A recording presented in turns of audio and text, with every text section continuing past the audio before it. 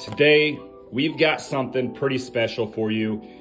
This just came in from Speedcube Shop. This is the Opulent Waverider V1 Flagship Edition. I have not seen any reviews on this cube anywhere. So I was like, I'm an honest reviewer. I want to make a quick little honest thoughts and opinions about this. So let's go ahead and give this a shot. And if you guys have not joined yet, or maybe you have and you want more entries, go ahead and check the description out. We've got a little giveaway going on for 3 GAN 12s. Totally free to enter, so no reason to not, right? That's what I'm saying. All right, so I'm struggling with this tape. We're just gonna use my fingers here. Okay. So, opening the box, here's what we get. We get a business card, which this low-key feels the same thickness and density as GAN, so maybe they're trying to copy GAN, maybe they're a sub-brand. I don't know. If you guys know, let me know in the comments. But cool looking card. I like the metallic effect on there. Put that to the side. We also get accessories, the cube, and then a stand. So here is the stand. Pretty cool, get their logo on it. But we don't really care for stands that much. We wanted to see the cube today. So I guess my first impression on this is it is pretty dang light, I'm not gonna lie. Let's get this wrapping paper off of here. Okay, and then we get a little bit more glimpse of the cube. So it's got, man, it's not UV coated. It kind of looks like it in camera, but it's some kind of more glossy plastic. But I guess my fingers feel like it's pretty tight, like it's not gonna fall out of my hands or anything. And then I guess the next thing I noticed are these big gaping holes in the front. So pretty cool looking, but yeah, it just looks a bit different than say my old main, my Meiying. The holes are a little bit smaller on this one, but I guess maybe this is more normal sized.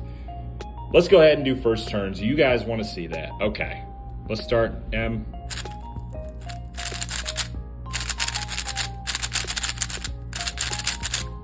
Okay, not bad.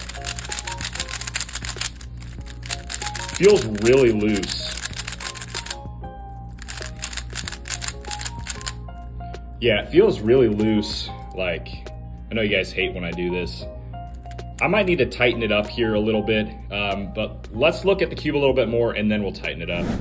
So this is the first time I've ever seen this, but exposed magnets on the outside.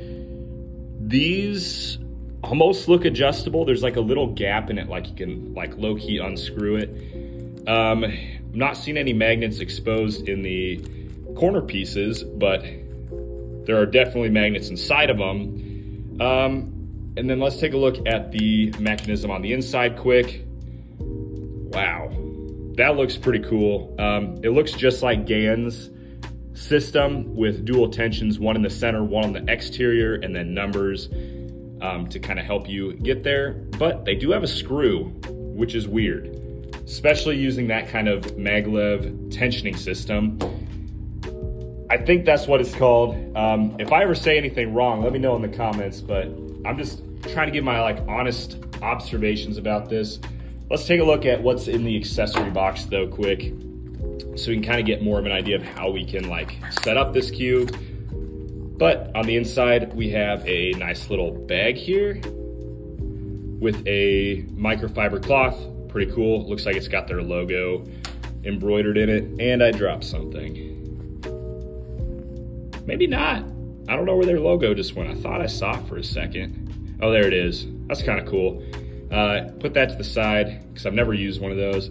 Also, the cube bag's kind of cool as well, I'm not gonna lie. Okay, so this looks to be the tensioning tool, which looks like a little frog.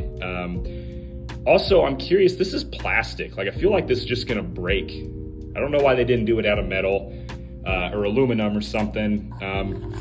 Just a little instruction pamphlet left in there, so we'll go ahead and throw that to the side. But I'm curious, I wanna see if these magnets are actually adjustable or if I'm just bugging out here. But yeah, it fits. It fits and you can turn the magnet. So it looks like the edge piece magnets are adjustable.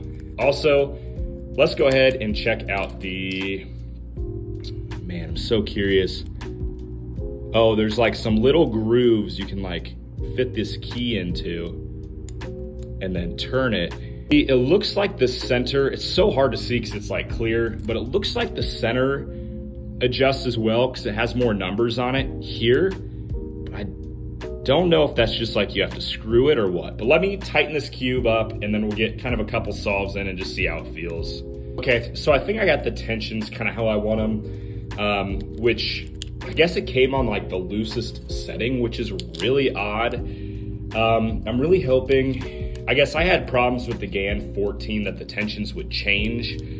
Like after like 10 or 15 solves, I could start moving around. I'm hoping this does not have the same issue, but let's go ahead and get a solve in and I'll kind of talk about, I guess I'll voice over like how I'm feeling about this cube. All right, just like I said, I'm gonna be talking about my thoughts and opinions really quick on this cube, and this is very important if you're thinking about buying this. I opened up the box, and as you can kind of tell by like how I was talking, I was very, very skeptical about how bad the cube was performing out of box.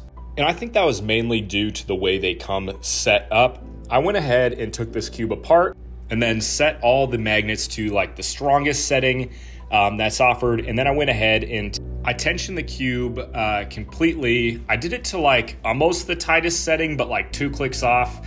And this cube instantly became my main. I think the draw to me for this cube, I have a very, very heavy turning style. And I think this cube plays perfectly into that. Now, none of my cuber friends have tried this yet who have different turning styles than me, so I can't say it's gonna be perfect for anybody. But for me, I felt with my type of turning, this was one of the most controllable cubes that I own. Even though you see me get a DNF right here, I was just so excited being sub 20 there. But we marked that as DNF. You guys know we don't cheat. I guess to wrap this up quickly, this cube is really good. It out of the box is pretty trashy, but do not let that sway your opinion on this cube if you end up getting it. Really take the time, set it up. Even though there's a couple bad draws like the clear plates for tensioning, like you can't even tell what tension you're on, or the plastic tool for magnets. Even though those two things are bad, I've only ever had to use them once and I can't see myself ever using them again, so I think they're fine. But this cube's awesome all around. Highly recommend it. But I appreciate it if you made it all the way to the end of the video. So let me know if you made it in the comment section by commenting cat, and we'll see you in the next one. Peace.